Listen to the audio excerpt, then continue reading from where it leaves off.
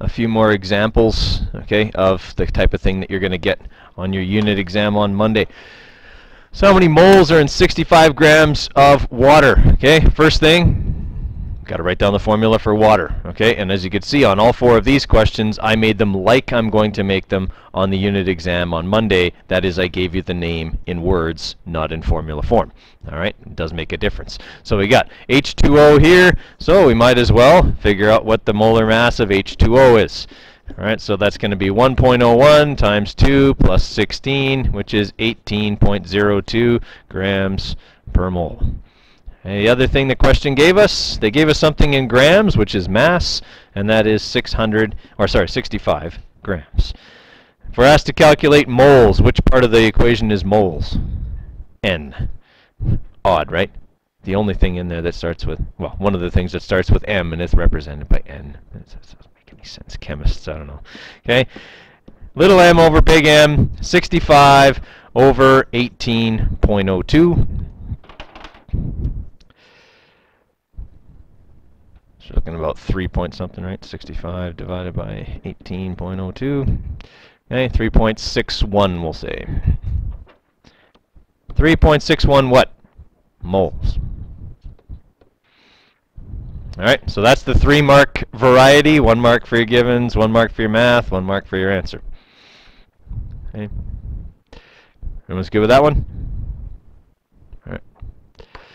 For the second one, what's the mass of 8 moles of magnesium chloride? So this time they gave us N, and it's 8. And they tell us it's magnesium chloride. And I think I had one, it was magnesium bromide, I think last year on the unit exam. Okay, and a lot of people got it wrong because they didn't swap and drop. Okay, they just went and started doing their mole calculation. All right, which is not a good idea. This is an ionic compound, 2 plus, minus 1, so this would be MgCl2. So that's going to mean 24.31 plus 35.45 times 2. So we're looking at 70.9, 94.21, 95.22, 21. I was going to say 21. All right. I should stop doing it in my head. But all right. 95.21 grams per mole is our molar mass. Okay. So from here, what do we do next? Right, write out the equation, n equals little m over big M, because we have to manipulate for little m. So we can't multiply both sides by big M, and it cancels on one side, comes over to the other. Remember, 2 rules in algebra. If you want to move something, do the opposite. What you do to one side, do to the other. Then you're done. That's all there is to algebra, okay? No triangles. Okay. So we've got 95.21 times 8. Okay.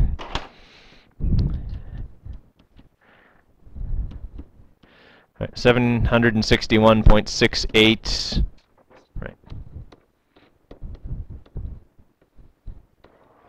All right, so that's the 4-mark variety. 1 mark for your math, 1 mark for your algebra, 1 mark for your givens, and a mark for your answer. Okay. Questions on that one? All right. How many people have done number 3? Okay. As soon as we see the question ask about how many molecules, what number is going to be involved? Right, Avogadro's number 6.02 times 10 to the 23. The only time Avogadro's number is involved is if you have to deal with getting the number of particles, or you are... Right, you're given. Yeah, it's one of your givens. If you're given the number of particles, then you'll have to work backwards with Avogadro's number to get the number of moles. Okay, in this case, we're looking for the number of molecules of sodium iodide. So, big M, Na, and I together, minus 1 and plus 1, so that compound is fine the way it's written. So we'll have 22.99 plus 126.90. Okay. I'm going to stop doing that in my head. 149.89 grams per mole. And the other thing we were given, the mass, 200 grams. Alright, now if I was lost at this point, okay, I'd only written down my givens, what should I calculate right now, even if I don't know how to get the number of molecules? N, the number of moles, because I have 2 out of the 3 things. Alright, always remember that, guys. If you're not sure where to go, you're going to have probably 2 out of the 3 parts of the equation. Alright, go from there. N equals little m over big M. Don't have to manipulate it here. So 200 grams over 149.89. 1.33? Yeah, it's pretty close. Yeah. All right. 1.33. And remember, you want to keep all your decimals here. So I'm actually going to do that in my calculator so I actually have the number. Okay, so that way I can use it when it comes time here in a minute. So this is 1.33 moles.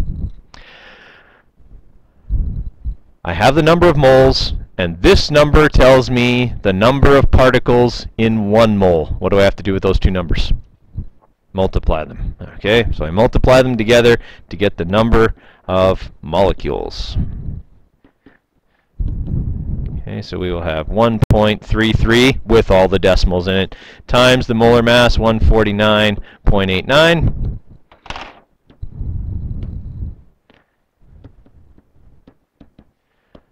And look at that.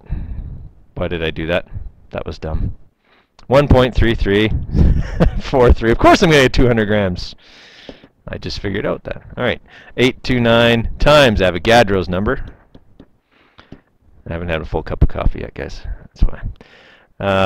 E23. So we got 8.03 times 10 to the 23 molecules.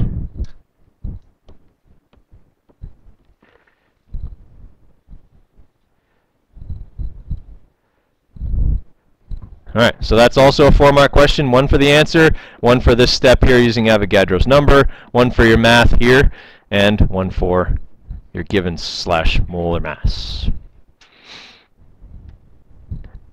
Okay. Is it important for you to show all of your work? Okay, here's something I haven't talked to you about yet, but I will just because it's important for you to hear it. The right answer is worth 1 mark. If all you show me is the answer, I'm still inclined to give you all of the marks because you probably knew how to do it and aren't just an incredibly accurate guesser. Okay. However, if all you write down is the answer and you accidentally pressed 1 wrong number on your calculator, how many marks will you get? None. Even though you knew how to do the question, you got fat-fingered on the calculator and now you get none. Alright, it is so important to show your work. Alright, if you're going to get marks for it, show it all, because you just never know. Sometimes you just make a silly mistake, and instead of losing 1 mark, you lose 4, maybe 5, okay, on a question like that. So always show your work. I know it seems tedious, and I know sometimes you're like, I don't need to show my work, I'm that smart, and you guys are, I know that. Okay, show your work anyway, just in case. Alright, number 4.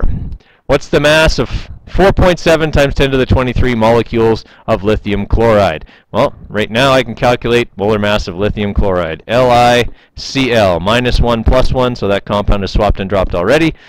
So we will have 6.94 plus 35.45, so we're 42.43.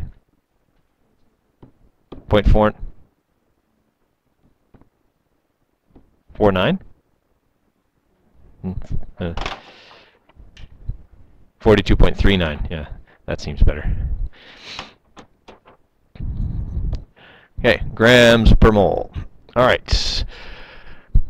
If I have the number of molecules, and I know the number of molecules in 1 mole, what can I do with those 2 numbers to get the number of moles? Divide, right. Okay, so N is going to equal 4.7 times 10 to the 23, the number of molecules I have, divided by the number in 1 mole, 6.02 times 10 to the 23. Alright, now, little trick here. Exponents the same?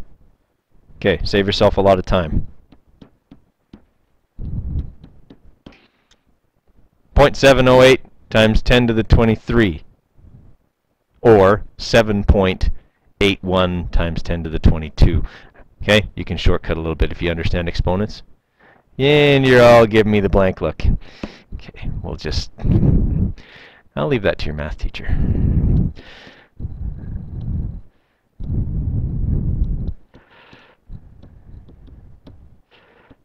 All right, 6.02, 23. Same number. Okay, so I got 0.781 moles, so 0.78 moles. Everyone with me there? Okay, now we want to keep all those decimals, right? Okay, so 0.78 moles. Now what do I do if I want to get the mass?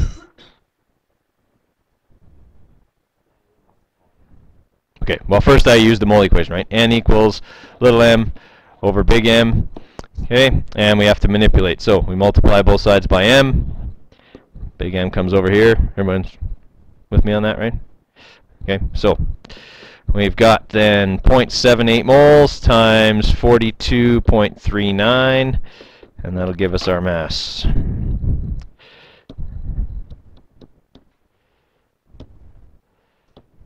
Okay, so 33.10. And this would be a question where keeping all those decimals would make a difference. Okay, there's a chance here when you've got that kind of a rounding issue that you might have come up with 32.094 or 33.094 if you'd not kept all the decimals, and then of course your answer would be different than mine. Now granted, if I'm looking at your exam and I see all the work right and I see that you didn't round, I'm not docking you a mark for that because that's ridiculous. Okay, until we talk about significant figures, that would be fine. So we got 33.10 grams as our final answer. And remember, that is the only one worth 5 marks because there's your answer, your math, your manipulation, your use of the mole of the Avogadro's number, and your givens for 5 marks. Okay, are these making sense to everybody? Okay, we're not going to have any problem with these on the unit exam, right?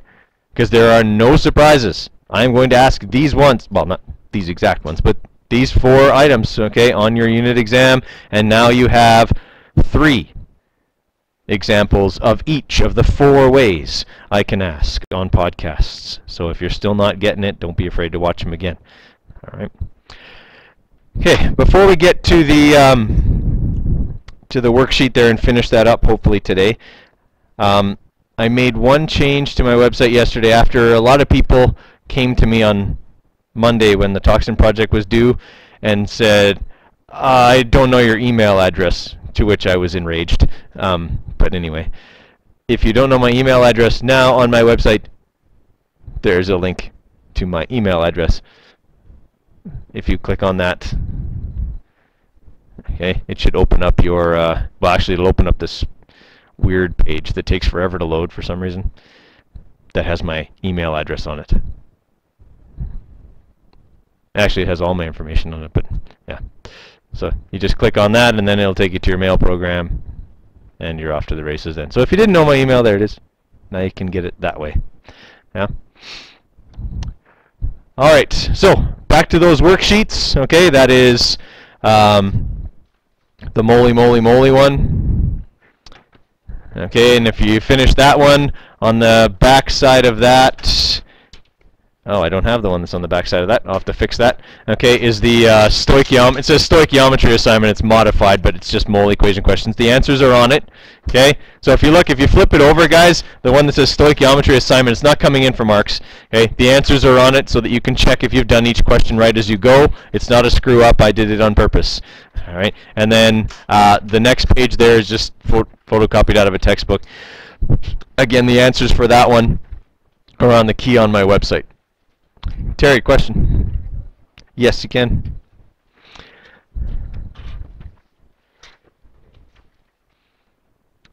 All right.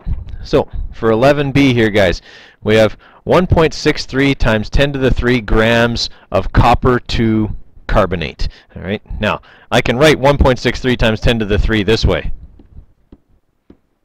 and it might be easier to picture, sort of in your head. All right. 1.6 times 10 to the 3 means move the decimal 3 places to the right, and that's your real number. Everyone with me there?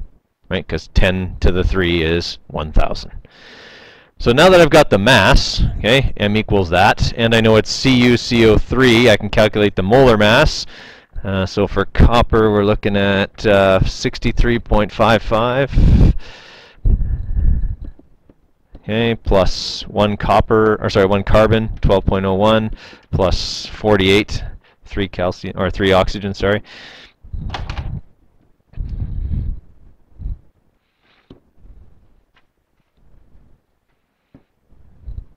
Okay.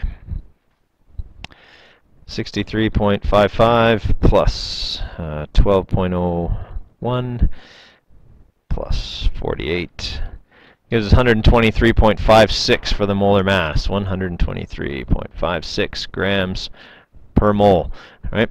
Now I'm looking for how many moles are present in that particular compound. Well, that means I just use N equals little m over big M with no manipulation. 1,630 grams over 123.56 grams per mole.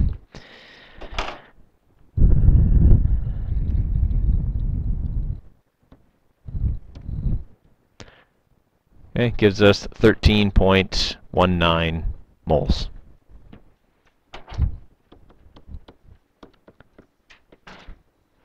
Okay, does that make sense?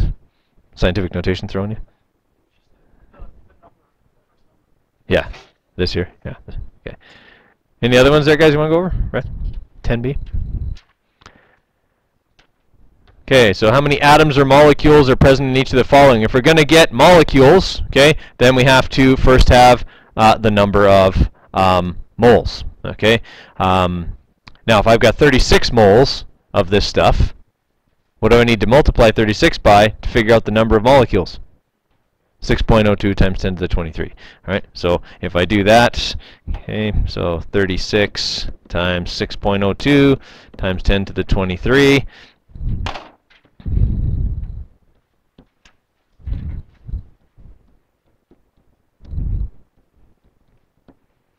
Okay, I should get 2.16 times, or 2.17 times 10 to the 25. Yeah?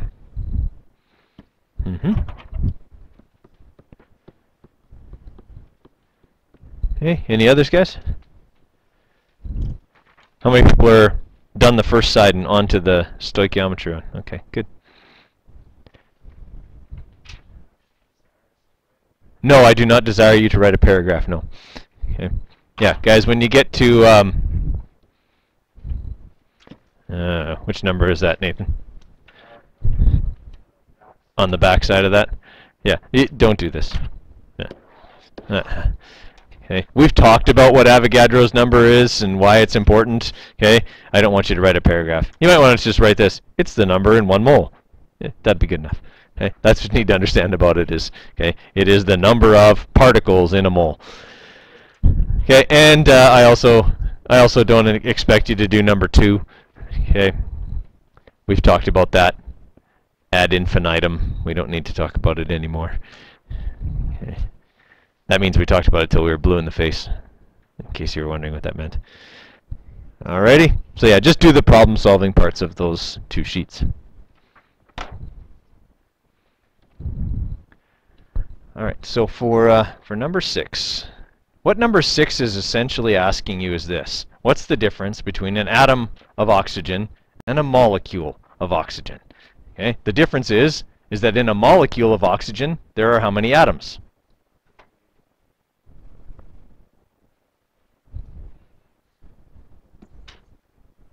How many? There's 2 atoms in every molecule of oxygen. So what you do is you start this out like it's any other mole equation question. Okay, I've got 64 grams. Well, that's little m, 64 grams. Then I got to find big M. What's the molar mass of oxygen gas? 32. Remember, the molar mass of oxygen for a single atom is 16. For this, it's 32. Okay, grams per mole. Well, now that I have little m and big M, can I find N, the number of moles? Yeah. All right, when I do that, that's pretty easy. It's 64 over 32, which is 2 moles. Now that I have that, can I use Avogadro's number to get the number of oxygen molecules? Okay, and again, I reiterate, oxygen molecules. All right. So I multiply that by 6.02 times 10 to the 23, and I get 1.204 times 10 to the 24 molecules. So that's how much O2 I have. How many atoms of O do I have? How many times that number? 2. Okay? This is for O2. If I want to find how many O's I have to multiply that number again by 2, which is going to give me 2.408 times 10 to the 24, atoms of oxygen. All right, and the next question in line, same idea. All right, it's asking you to compare something that occurs in nature as a single atom with something that occurs in nature as a molecule. All right, the molecular elements bond to themselves and form molecules. Everybody with me there? Okay, so let's just look maybe at number 7 here at the same time. Which contains more atoms, a mole of iron or a mole of oxygen gas? Okay, and it's tricky because I've been telling you it doesn't matter what it is. A mole is the same amount of everything, haven't I? Okay, but I mean it's the same number of the smallest particle of that material. Well, for iron, that's single iron atoms.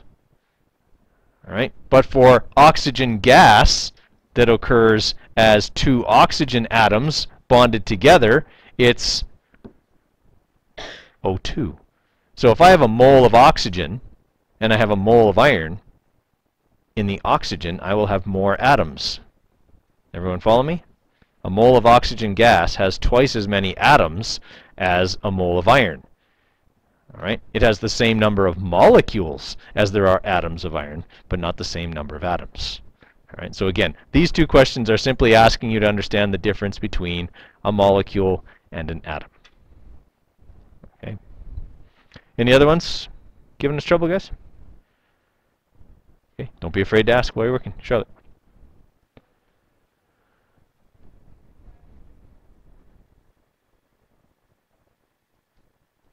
Because it asked me how many oxygen atoms there are. This number here told me the number of O2 molecules. Right? Each one of those molecules has 2 atoms in it. So to get the number of atoms, I have to multiply the number of molecules by 2. Yeah? Okay. Any other ones there? Okay, keep going there, guys. Okay, so number 3 here. We have 77.5 grams of phosphorus sitting on a watch glass. How many atoms are there? All right, so what I need to do here first, okay, is make some room.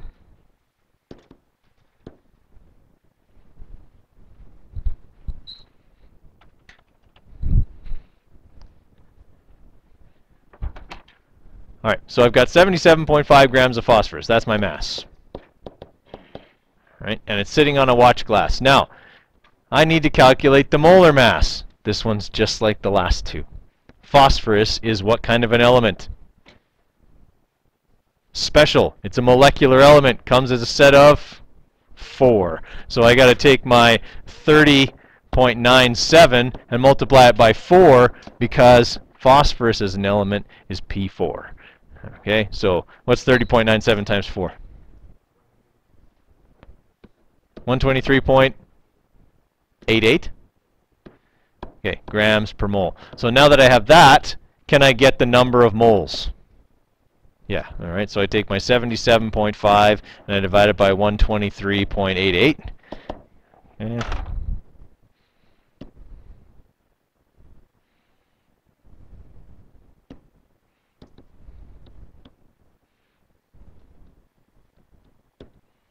All right, so I've got 0.63 moles, we'll say. Now that I know the number of moles, can I calculate the number of atoms? Yes, but when I do this, multiply this by 6.02 times 10 to the 23, am I calculating the number of atoms or molecules? What do you think? Well, what molar mass did I use? Did I use the molar mass of a phosphorus molecule or the molar mass of a phosphorus atom?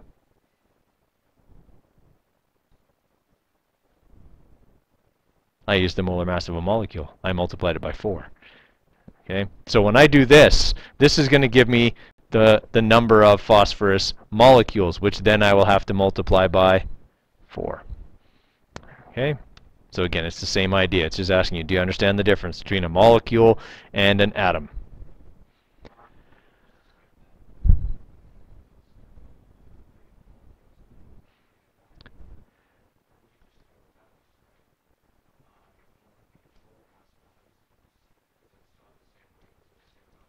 Yeah, yeah, you could. I just want to illustrate again here, because the point of this is not to skip it, but to show, do we understand there's a difference? But you're right, you could do that. Yeah. Okay, any other ones there, guys?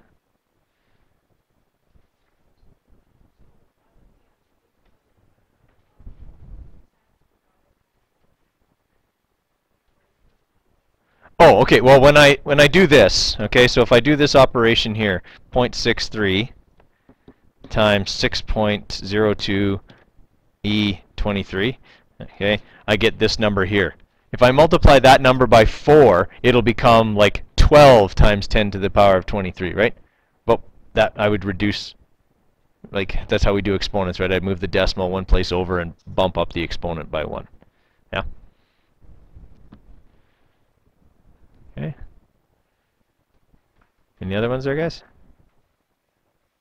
All right, keep going then.